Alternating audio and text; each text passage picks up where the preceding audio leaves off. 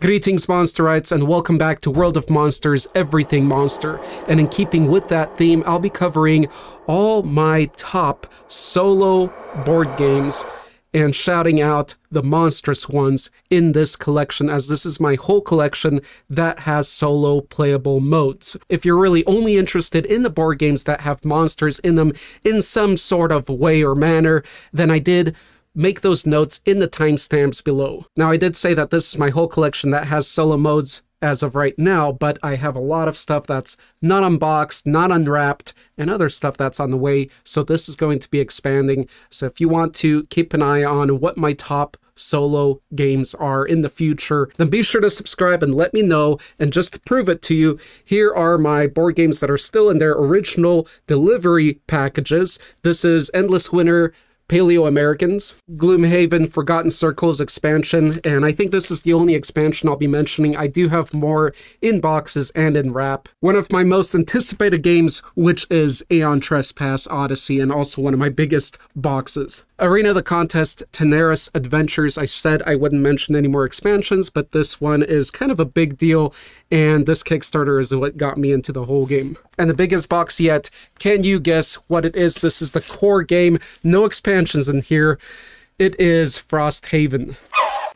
Then we have the games that are still in wrap or mostly wrap, such as The Emerald Flame, Nemesis Lockdown, Conan the Conqueror. Now this is an expansion, but this is the expansion that makes the Conan game solo playable. I still need to get the original core box Conan game so I can play all this together. Gloomhaven, Board Game Geek's top rated game for the longest time, and yes, I got Frosthaven already, even though I still haven't unboxed or unwrapped even Gloomhaven. Cloudspire and Euthia, Torment of Resurrection. Now, if you do want to see those unboxings,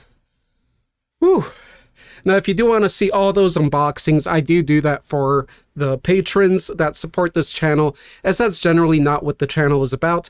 But who knows, it might change and adapt as more of you join in and do enjoy this content. Now with that, let's get into my countdown. Again, this is my collection thus far that I have played that is unboxed, so obviously things will change greatly on these lists, as I have a lot of great rated and well-known solo board games that are waiting to be played.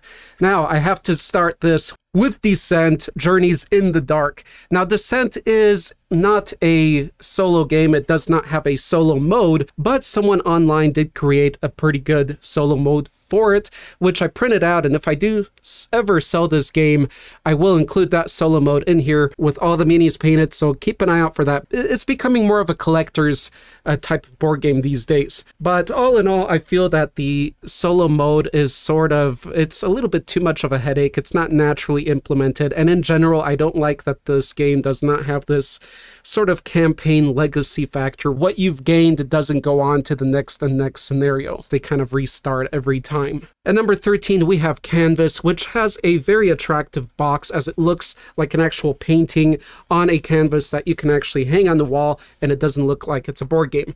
It's a lighter game, but it has a little bit of a brain burnery aspect to it of building up points. Not very monstrous, although you might see some monstrous stuff in the artworks you create in it. As far as solo mode, nothing really pulls me to play it more often. Maybe in the future, but I kind of doubt it. At number 12, we have Pandemic, and with this, I don't have the expansion because there's an expansion that makes it really truly solo playable. Just add some cards, I think. But since this is a co-op game, you're taking over and, well, you're trying to destroy a spreading out virus or viruses and bacteria. It's a little bit of a game where you kind of have to be aware of what's going on and here and there, and it's a lot of that for what I like usually when I'm playing smaller solo games like this, so it might just not be hitting my buttons the right way. Maybe it'll hit yours better, but also with the solo mode expansion, maybe it'll be a better game for me. I don't know yet. I'm not sure if I will get that, but that's Pandemic. Not very monstrous of a game, other than what could be some crazy bacteria out there. Next up, a game that I do enjoy playing anytime, which is Canopy. This is a small little card game. It's not that small. I mean, once you lay the cards out, you know, it takes some table space, but it's a nice little compact box. It's a fun game. You got flora, you got fauna of, I think mostly it's based on the Amazon, but if you like nature and stuff like that and card games, this is a great little game. I really enjoy it. I haven't played it much in solo, but actually it's a pretty decent solo game as well. Not very monstrous. It's got animals that do exist and plants as well. And at number 10, we have Dice Miner, and this is where the games are starting to get pretty good as far as solo modes. And I sort of forgot how fun this game was in solo mode until I played it recently in thoughts of making this list.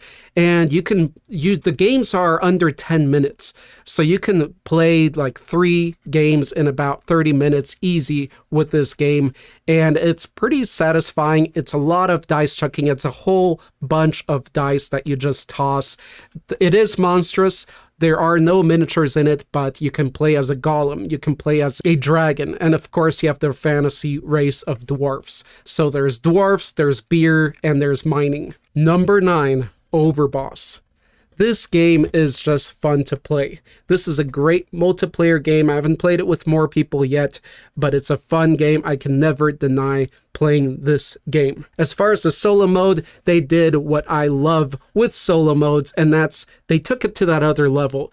You have one solo mode type where you can just replay it and try to beat your score, which I'm not into, and then the other one, which is sort of a campaign solo mode where you go through one scenario, another scenario, and you add your points up in a pretty cool way and have different goals and things that you want to accomplish to get more points. So I have to hand it to this game. It's a great game. And Monstrous, well, obviously you are the overboss. You are creating, it's a simple kind of tile laying game, but you're creating a world. You're not focused on creating that. You're kind of looking to what's going to score you the most points and stuff. But essentially you're creating realms, little biomes where you have the monster on it and the type of biome, whether it's desert or island and such. If you like old school games like Mario and that sort of pixelated look and feel and colors to it, then this game hits the spot. At number 8, we have Zombicide 2nd edition. This is my actual first Zombicide game. It is a game where you go around killing zombies, getting loot, and making your character stronger and better. I haven't played it too much. I think 2, 3, or 4 games of it. I'm still going to be playing more. It's similar to another game that's on a list that I have higher. All in all, this game may go higher up on the list as I play it more and unbox an expansion that I have for it that has even more characters and zombies. Really, this game has, as far as being monstrous, yes, there's a lot of awesome zombies and a lot of characters. There's even, there's a lot of generic miniatures. It's obvious what it is, like John Wick. There's even an Ozzy Osbourne one. I can't wait to unbox that expansion and play as having my characters play as Ozzy. So I'm really just waiting until honestly I move and have a better setup and unbox all the rest of these games and have more time to play. And by the next countdown, who knows, this might be higher, but we'll see. So definitely Monstrous. At number 7, we have Caves of Ruinzori. This was a really small Kickstarter, a first project, I believe, for the creator of this game. Most people don't know about it. The rulebook is terrible, and it definitely takes some points down from this game. I didn't actually try the solo mode in it until I figured I'll be making this list. Once I got the solo mode for it going, it's a cool game, it's a fun game. You're racing to get out of a cavern. And so it's very enjoyable if you understand all the rules, but there's always something you need to go back to. There's some questionable things. It's just not well written. I wish they rewrote the rules, made it a bit more professional from that end, but I gotta say the solo mode, just playing against the cave system and trying to get out of it, it was satisfying. It was quite satisfying. So this actually made it much higher than I thought. I thought I'd be getting rid of this game. Once I played that solo mode and looking that it's at number 7, I'm gonna have to rethink that. Is it monstrous? Not really. One of the characters you can be in it as a shaman. That's about as monstrous as it gets, so I'd say no. At number 6, we have another somewhat small box game, which is Backwoods. Backwoods is a co-op game or solo, probably just better solo because it's a survival game. You're going to, it takes place, I believe, in the late 1800s or early 1900s, I think around Colorado, but in the US, so it's kind of a Western, old, styly survival game. Some aspects of it are better than others, but in general, a survival game, I don't have too many of them. That makes it pretty fun. I know I put it pretty high on the list here because really this is just better as a solo game. There's not much to it. It's pretty simple setup. Once you figure out all the rules, I'm sure there are games out there that are more known that are going to replace this in the future as I get more games and expand on it. As far as Monstrous goes, not too much really. I mean, mostly you're dealing with animals, wildlife such as bears, mountain lions, and people. But there is one sort of encounter that you can have with the undead. So because of that one encounter, and there is another faith sort of aspect to this, I will put that as Monstrous.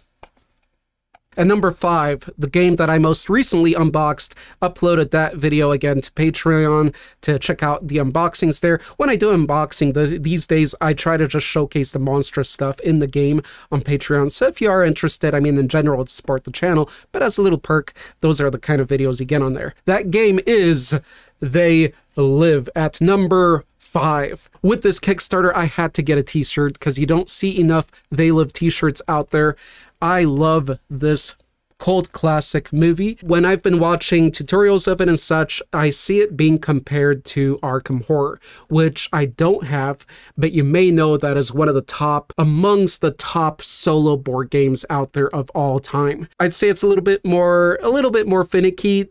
Things take a little bit longer to happen in it. What basically you go around here and you're building up your characters, you're trying to find items, you're trying to figure out who is the skull-headed invader and who is your friend, and at the end you have a final kind of a showdown to beat the game. It's a little bit convoluted. It takes a long time to play, but you need to get a lot of things done. So by the time the game is ending, it's actually hard to get all the things you wanted to get done, even though you've been playing probably for hours. But with that, this is a game where you draw cards, things happen, you're at the mall, you read what happens, pass or fail. It's a choose your own adventure kind of game with cards, dice, and then, of course, what makes it monstrous, the skull-headed invaders. It's been fun so far. It's new to me. We'll see where it gets on this list. At number 5, here is the game that I said compares to Zombicide 2nd Edition, but beats it out for me. Of course, I spent a lot more time with this game. This has been the second big game that came to me from a Kickstarter, and you know, was part of the spark of it all. Village Attacks is a fun game. It's very much like Zombicide. If you ever played that, you're throwing dice, you have abilities, there's miniatures on the board. This is kind of a dice crawler,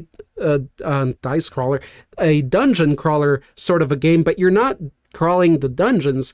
You're in a castle and you are the monsters. You control the monsters, and now you know why I got this game.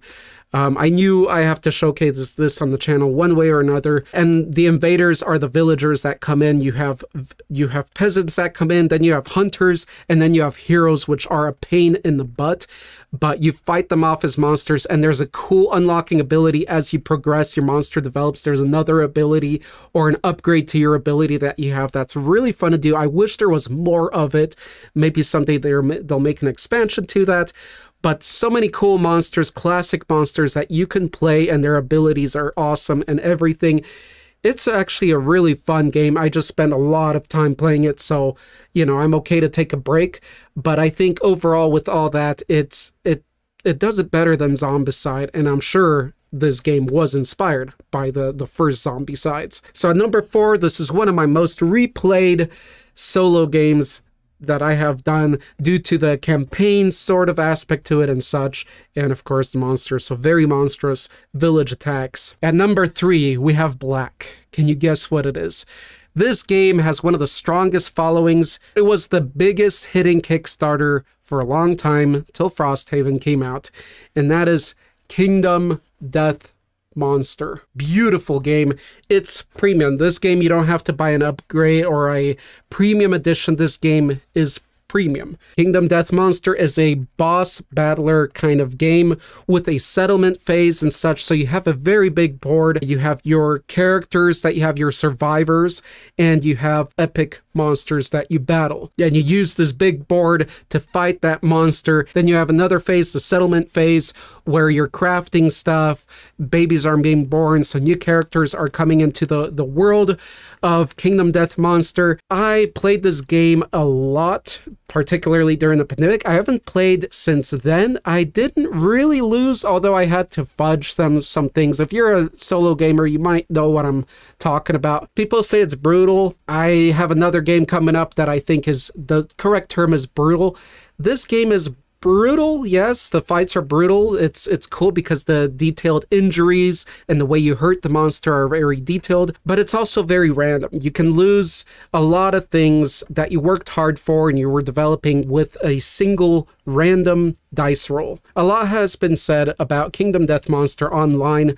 I would like to express more feelings about it. If you are interested in this game, do let me know and I can make a video about it. But one of my bigger gripes too is it also has a big contradiction for what it's going for as far as the miniatures and building them up. So I wish that was different. There's a community online that made their adjusted rules for this game, which I'm sure make it even better. And maybe someday if I'm invested enough in this game to play it more often and such, I might get into that. I think that would be worth it if you do enjoy this game and you want to get the expansions. Otherwise, is it monstrous? Hell yeah, it's monstrous.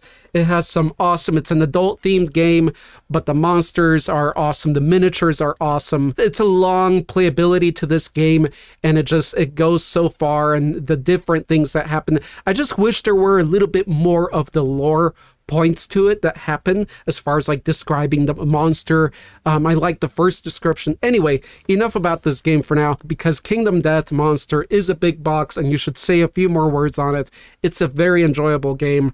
One of my top solo games, without a doubt. At number 2, we have a game that I didn't think would make it this high on the list, Deep Madness. The box is a little bit dark. They did just run another Kickstarter with expansions and redesign because the first prints did have some darkness to it, and you can just get those lighter upgrades. So I might actually do that because I do enjoy the game. I didn't think it'd be this high because it's a long setup time.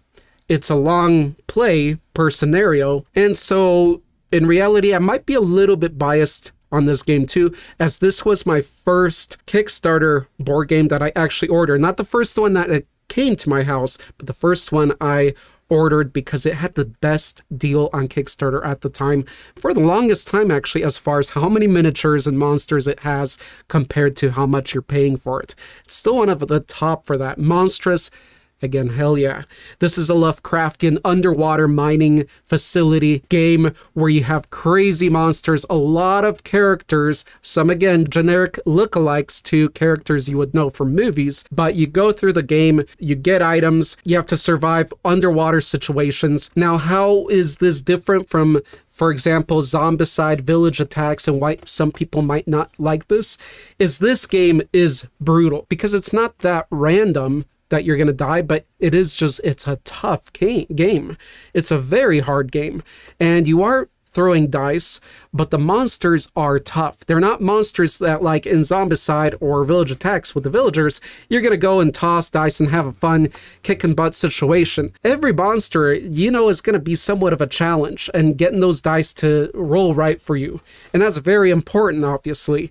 So actually, for me, if I wouldn't have changed the rules, here's the honesty coming out, if I wouldn't have altered the rules, I don't think this could be as high, because I cannot win as many scenarios, and I don't like to have to replay the same scenario. I'm not looking to grind with board games, I'm looking to have fun. So this is number 1 for me with my house rules. The house rules don't change any major rules, except modify them, such as you have to roll, I believe, a 5 to succeed. I did lower that. I mean, in other games, I'm not going to do that, but here there's so many things going against you, I lowered that to a 4.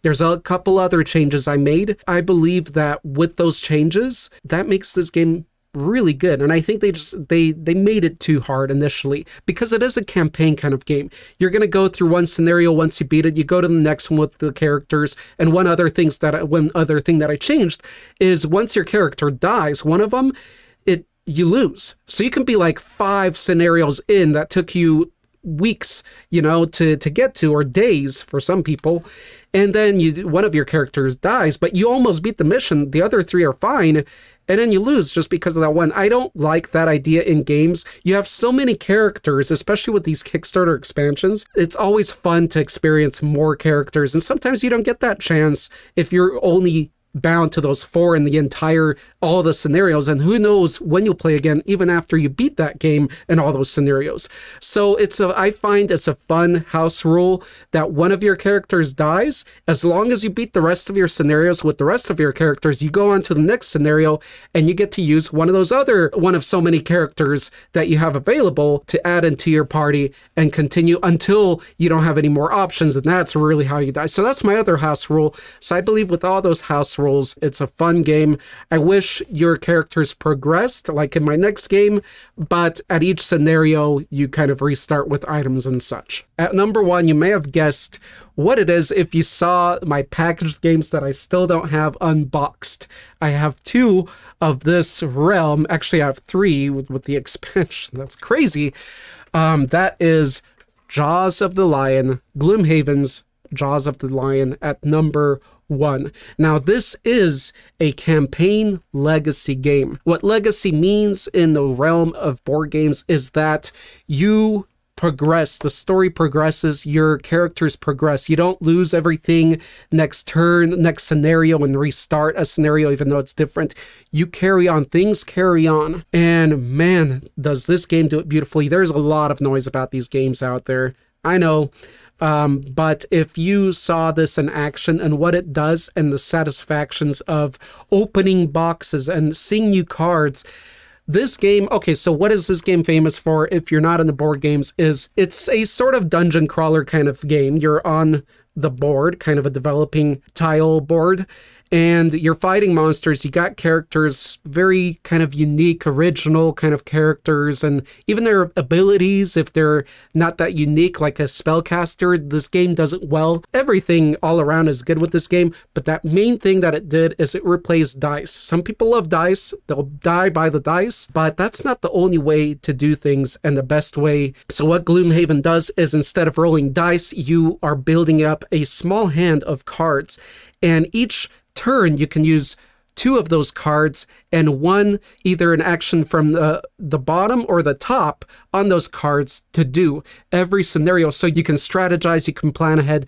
That stuff you can do with dice, but you have to have really customized dice and such. So if you say you can't play a dungeon crawler without dice, you're wrong, because board games are all about computerization and automation of what we're used to dealing with in video games is hard to get done, and there's so many creative ways to basically program, and that's what board games are, is programming, and you have to learn the program to some degree as the player. You don't have to design it, but you still have to learn the program. Video games, you don't have to learn anything about the program. You hit the button and it's done for you.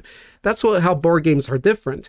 And it's games like this and ideas like these where board games can really change up things. And honestly, I get tired of the randomness of dice myself. As long as there's enough mitigation, only rolling dice and depending on it can make for a pretty unfair or dry or just random game. And that's not what makes a good game. You got to have more factors and color to it. So anyway, I did play through this whole scenario once with a couple characters. I can now still play the other characters. They can move on to the Gloomhaven game. The other beautiful thing is how it brings you in and teaches you. This is why don't other games do this? Video games often do it, where you get into the game and there's a tutorial. Board games don't often do that. Not enough. We need more tutorial. It doesn't even have to be a tutorial, but a getting you in slowly and naturally into the game, where once the first scenario is already in the realm of the game, of the world, but it is easier, and then you learn more of the rules as you progress. What a way to learn a game instead of just reading a 50-page rulebook. Village Attacks did that as well, so kudos on that. I'm sure we're going to see more Gloomhaven on these lists in the future. I'm sure it's on a lot of lists out there, but I think we'll have other things going on here too that other lists don't have, if you haven't seen that already. Now, Jaws of the Lion, is it monstrous? Yes, I mean, you're killing monsters. It's a typical dungeon crawler, although you're not just in dungeons. You got more standees, you do have some miniatures, but now they're going to be releasing miniatures for all the games too. So if you love minis, you love this game, then there you go, you got everything.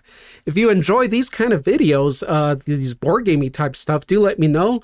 And I made sure to showcase what is monstrous here so that it is relevant to the channel while I showcase my love for these things.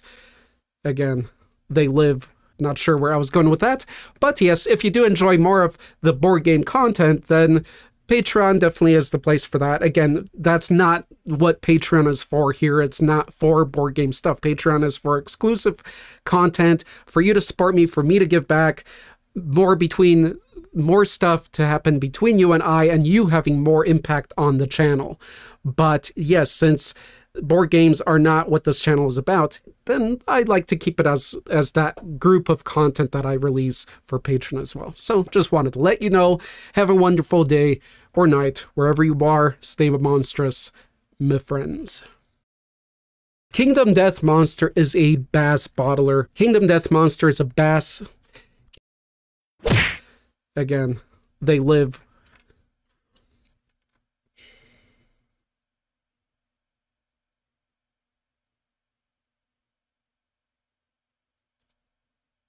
Not sure where I was going with that.